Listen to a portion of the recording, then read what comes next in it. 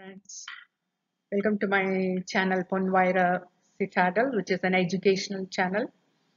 And in this video, we are going to see the fifth unit of UGC-NET Paper 1, namely Mathematical Reasoning and Aptitude. You all know that reasoning is the unique characteristics or capability found only in human beings. Other animals may have some memory, which can be improved by training. Yet, they cannot reason out. Reasoning is essentially thinking about something. It could be about anything, but it involves thinking in a very logical and sensible manner. Oftentimes, it involves decision making on the basis of the information we have. Right, having defined the reasoning, we will straight plunge into some types of reasoning problems asked in NET. Today we are going to concentrate only on one type, namely coding and decoding, and that too basically on two types of questions which are usually asked in NET. We'll go one by one in many short such videos because this involves drawing a lot of tables and diagrams for me.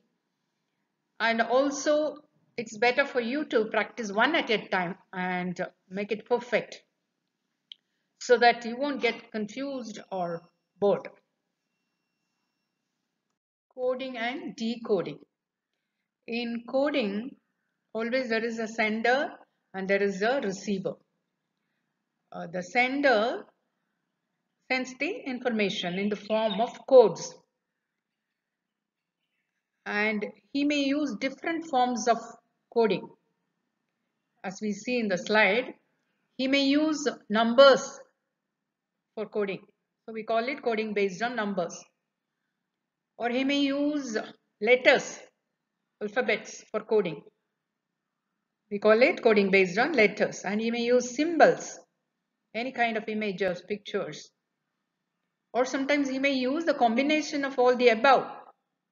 Part of it number, part letters, like our password, What we are doing in the password? We are some kind of encoding. It is also called encryption. So thus, and sometimes coding is also based on substitution. You substitute some letters or some numbers for other letters or other numbers. So thus the information is hidden in the form of a secret code, so that only the intended receiver can receive the message. And he alone can decipher the meaning and or decode it, understand the content, and accordingly respond or may not respond. That is not our botheration. Our task is just to decode the information and decipher the meaning and choose the correct option given at the end of the question, right?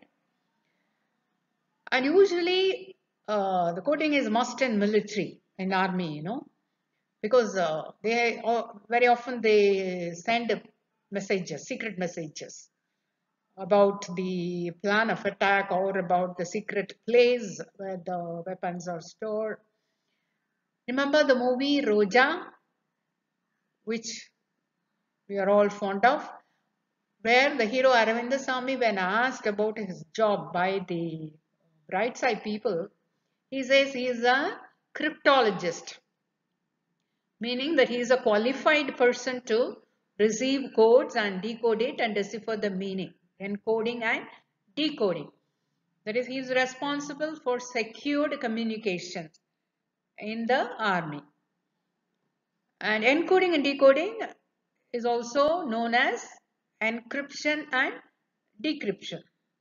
This I am telling, this is not nothing to do with this mathematical reasoning, but these words are very common words which you should know, because it might be very useful in the next session, that is communication, comprehension section. So encryption is encoding and decryption is decoding, because the word crypto means hidden. So that is why this word encryption and decryption. I know in this video we are going to see all the methods of coding and decoding one by one and hack the secret message. See, before we get into some problems for doing, we will see some of the basic rules or basic steps that you should remember. For this type of coding and decoding question, the first thing you should do is to draw a table like this, where you are going to list all the alphabets, all the 26 letters A to Z in the order, and in the row above, write the corresponding number for each alphabet. For example, A is 1. So write there 1. B is 2. C is 3. Up to Z. So 26 letter. Z is 20. This is direct order of the alphabet.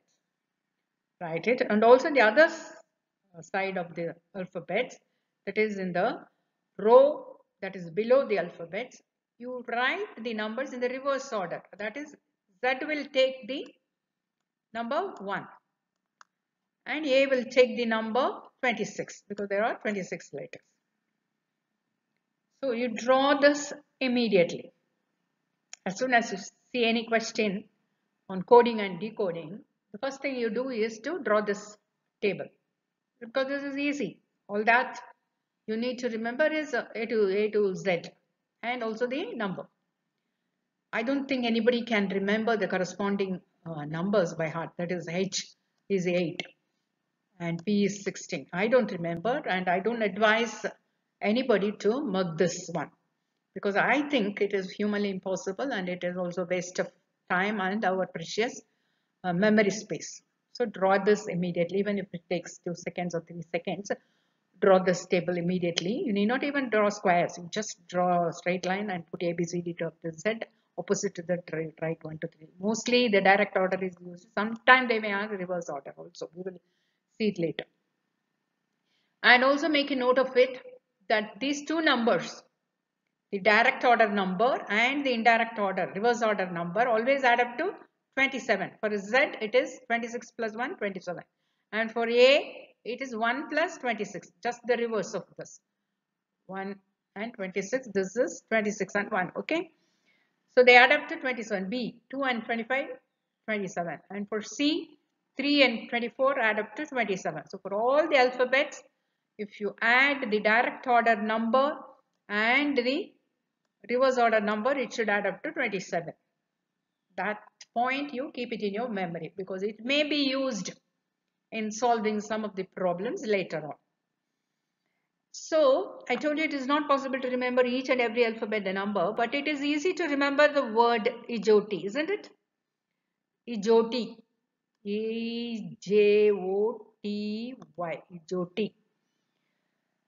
Because E, the corresponding number is 5. And J 10, O 15, T 20, Y 25. So it is 5 and multiples of 5. This is easy to remember, isn't it? So just to remember this one word Ejoti, 5, 10, 15, 20, 25. Then you can easily calculate you can easily remember the letters previous to E. We know that A, B, C, D, C, D is the number previous. So 5 minus 1, 4. So before this, or the fourth alphabet is D. And you can start from J, isn't it? J, K, L, M, N, O. And the previous I, J, K, L. So one letter or two letters before and one letters or two letters afterwards, we can, of course, afterwards we can remember all the letters continuously. But before the previous, in the reverse order, it is difficult. But one or two letters we can easily remember. For O, we know that it is M, N, O, P, Q. O, P, Q, R, S, T, U, that you can go very fast. So if you remember this, you keep this in memory. But this one, it is not advisable to remember all these things. I don't know, or because I don't remember and I don't advise you to remember. I don't know whether there are any people who remember this. So draw this table immediately because we are going to use this in the calculation. Okay. Another thing you ought to keep in mind is that opposite pairs of alphabets. So what are opposite pairs? A is opposite, A and Z are opposite pairs, and B and Y are opposite pairs. How do we do that? You just write A, B, C, D up to Z, 26 letters, And what is half of 26 is 13. So write the first 13 letters above, A to M. And the 14th letter you start this way, reverse, from here to here, in reverse order. A to M, the first 13 letters in direct or this order, and the next 13 letters in the reverse order, from this way to this way. If you write like this, a table, then you will know the opposite pairs. A is opposite of Z, B is opposite of Y, C and X form the opposite pairs, D and W, E and V, F and U. Again, I tell you, don't try to mug this, learn it by heart. It is not possible. So just write the alphabets up to 13. 13 is half of 26. Up to M in the direct order and N to Z in the reverse order. Then you will get the opposite pairs. And G is the opposite of TH is S, and because this may be used in decoding some information if it is encoded in that way using this opposite pairs. So J is opposite of Q, P is opposite of K, L is opposite of O, M is N. And remember, if you add the direct order number and the reverse order number, then you should get 27. So these pairs also, they add up to 27. A's number is 1 and Z number is 26. 26 plus 1, 27. B's number is 2 and Y's number is 25. Total is 27. So always the direct order number plus reverse order number, you should get 27. So if you know one number, then you can find out the other number, the reverse order number, by adding or minusing from 27, right?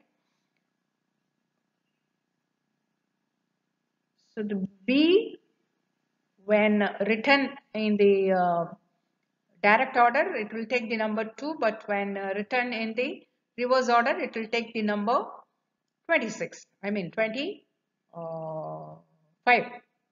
26 is for A. So if you add the numerals of the opposite pairs numbers, it should add up to 27. So this might be used in some of the coding problems which we will see later on. So I want you to remember or make a note of this point also. See this first type of question, which is very direct. The question goes like this.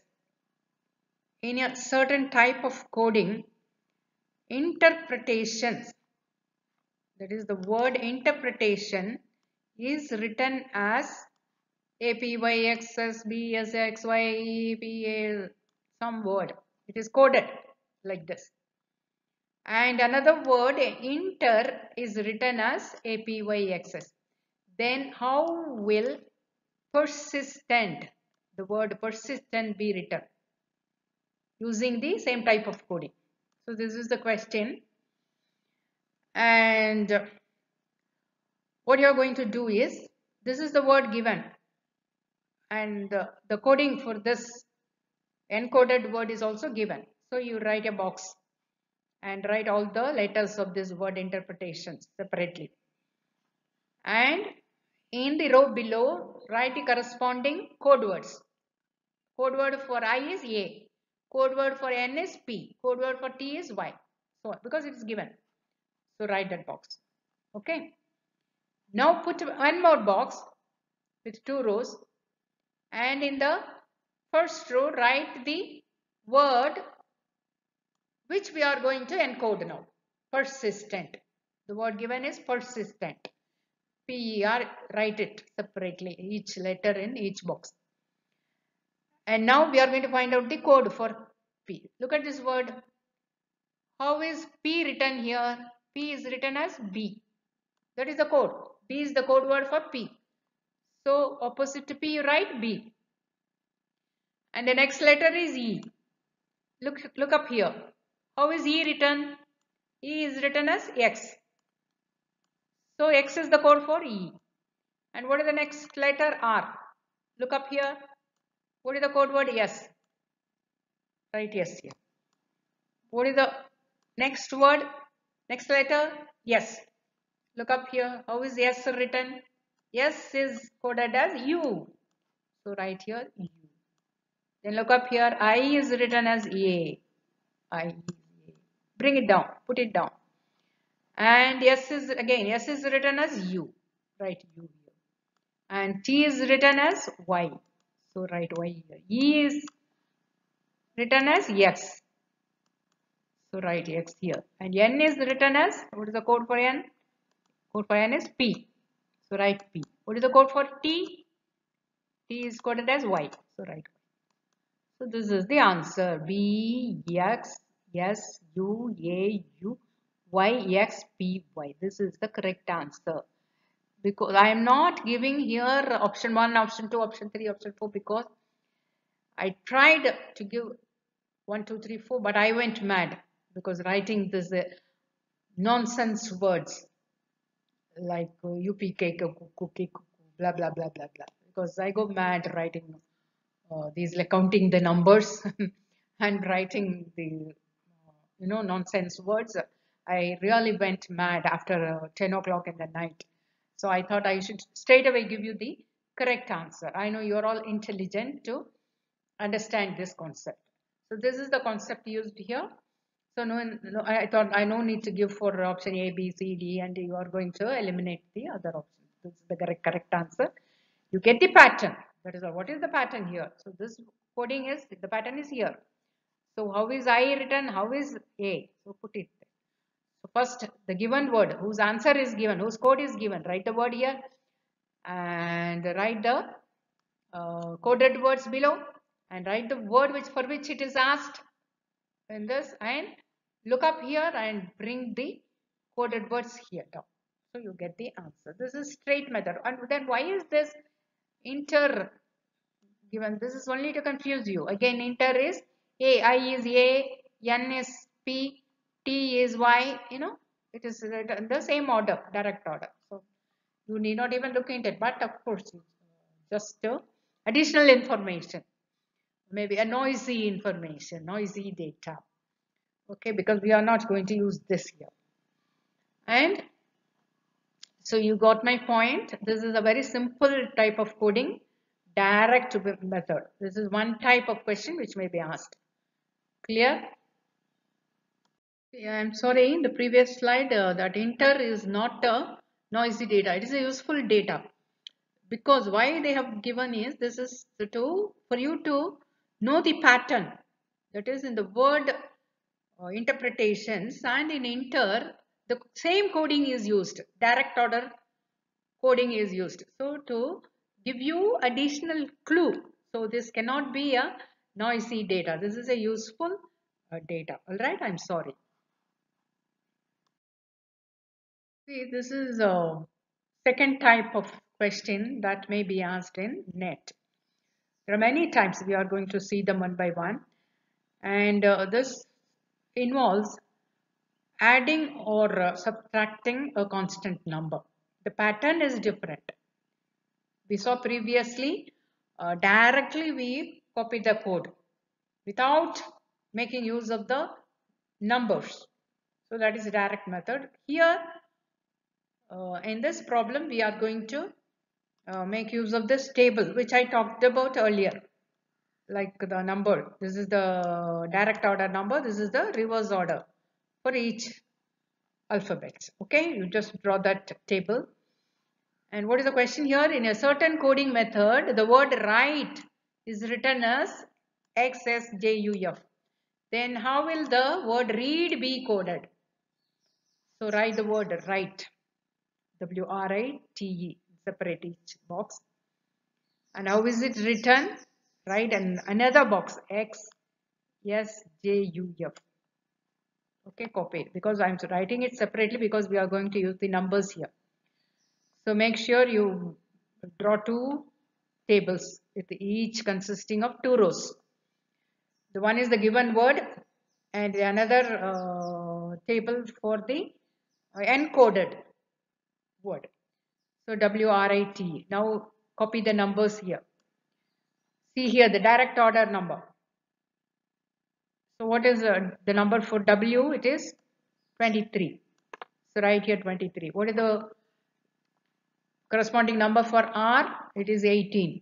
So always now look into the direct order number, not the reverse order. Unless and until specified, don't use this reverse order till I tell you. Okay. So what is the R? Number is 18. Write it. For I, it is 9. See here, I, it is 9. And for the next letter T, it is 20. Right here, 20. And for E, we know E is 5 always. Y is OT. Remember that. Now we have written the numbers for the word right. Now we have to find the coded word for XJUF. Okay, right here XSJU. And what is the number for X? Look here, again look here. It is 24 right here. And for S, the number is 19. See here, S the number is 19. And for J, and where is J? The number is 10. So copy it here, J 10. And for the letter U, it is 21. Yes, copy here. F, it is 6. See here, F, it is 6. So, okay, this word, this nonsense word is copied from here. This is in the form of code. So, X, S, J, U, F, and the corresponding numbers of this. Now, look for the pattern. See here, 23 is written as 24, 18 is written as 19, 9 is written as 10, 20 is written as 21, 5 is written as 6. So, what is the pattern here? Plus 1 is the pattern, isn't it? So it is easy. Plus 1, 23 plus 1, 24, 18 plus 1, 19, 9 plus 1, 10, 20 plus 1, 21, 5 plus 1, 6. So the pattern is plus 1. We got the pattern. Now we are going to encode for the word read. How will read be coded? So write there the word read, R-E-A-D separately, and write the corresponding numbers. R is 18 and E is 5. See here, see, first look up here and then write E is 5. And what is the number for A? A is 1. What is the number for D? D is 4. So copy it from here and we got this. Now add one number. The pattern is plus 1. So add 18 plus 1 becomes 19. 5 plus 1, 6. 1 plus 1, 2. And 4 plus 1, 5. And look up the corresponding letters for these numbers. What is the letter for 19? Look up. Always the direct order. What is the letter for 19? It is yes. Right here, yes. What is the letter for 6? It is F. So right here, F. What is the letter for 2? It is B. We know A, B. 2, 3, 4, 5, up to 5 we can remember, isn't it? A, B, C, D. And B. What is the letter for 5? We know that you did not even look up. We know that 5 is for E, T. So the word read will be coded as SFB. The answer is SFB. Got it? So these are the two types of questions that may be asked. See, this being the first example for this type of question, I have used a very simple problem where the pattern is plus 1. We are adding just one number. The next letter plus 1 means the next alphabet. W, X, R, S, I, J, T, U, E, F.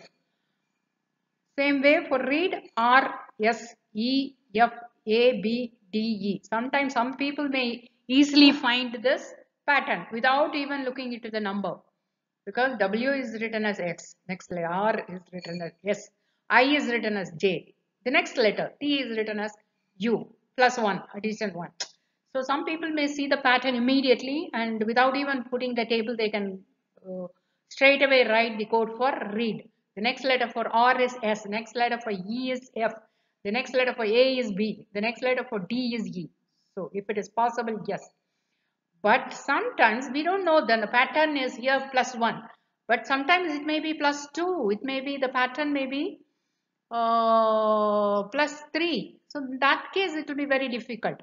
So you better you draw the table and calculate it. So find the pattern. Sometimes it may be minus 1 or minus 2, minus 3 letters, minus 4 letters. So in those cases it will be difficult without the table. So better go for the table. Yes, that's all for this video. We have seen two types of coding and decoding, and the other types will follow in the next videos. We'll go, as I told you in the beginning, we'll go one or two types per video so that it will be easier for both of us. And please subscribe to my channel Vaira Citadel, and don't forget to send in the comment box whether you have understood the concept of these two types of coding and decoding, whether you are able to do it. And while practicing it, don't try for more than 3 or 4 examples. It's not necessary at all. Just know the pattern. That is all. This is the pattern. Don't try to use big words, long sentences and try to code it. Because definitely you're not going to get it into memory, these numbers, corresponding numbers. So that is purely waste of time. Just try 2 or 3 problems for each type. That will do to get to know the pattern. Okay, thank you. Bye bye.